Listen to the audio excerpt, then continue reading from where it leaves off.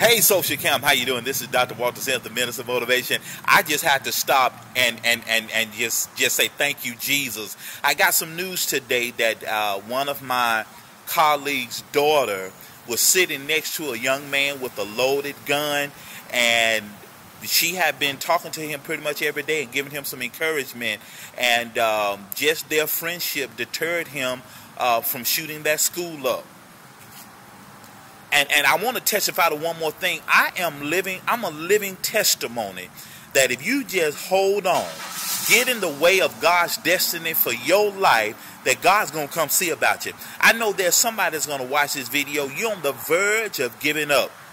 But I want you to hold on just a little while longer, because the Lord is on his way. I said Sunday that the Lord may not come when you want him, but he's always on time. You just do what God has called you to do and leave the rest to him.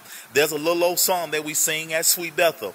Lord, is in your hand. Lord, is in your hand. Oh, hallelujah. I'm so full right now, y'all.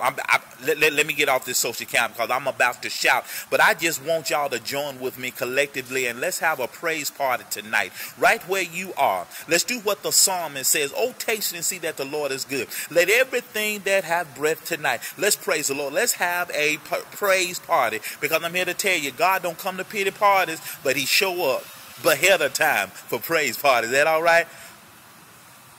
I feel like giving you another one. This joy that I have, the world didn't give it to me. Whoa, this joy that I have. Let me stop. This has been Dr. Walter Sims. You want to holler at me? Do you want me to give you some encouragement? Just shoot me a tweet at M of Motivation, or find me on Facebook, Dr. Walter Sims, or if you want to send me an email, drwaltersims@gmail.com. we can get you going. I can help change your life in 30 minutes. But y'all, let's just praise the Lord tonight. Do you feel good? I feel good. All right, we'll holler at you later.